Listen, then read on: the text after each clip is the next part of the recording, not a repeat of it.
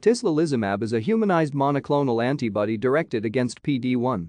It prevents PD-1 from binding to the ligands PD-1-LIRA and PD-2-LIRA. It is being investigated as a treatment for advanced solid tumors. It is designed to bind less to Fc gamma receptors. It is being developed by BeiGene and Celgene Corporation. Phase 1 trials began in the US and Australia in June 2015 and were expected to complete in mid-2017. Some early results were announced in July 2016.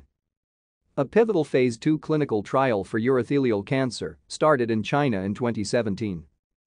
It is in a Phase 3 trial for NSCLC. A multi-center Phase 3 trial for advanced hepatocellular carcinoma started in Jan 2018. Early Phase 1 clinical trial results give an elimination half-life of 11 to 17 days. Thank you for watching. Like and subscribe if you would like to view more of our videos. Have a nice day.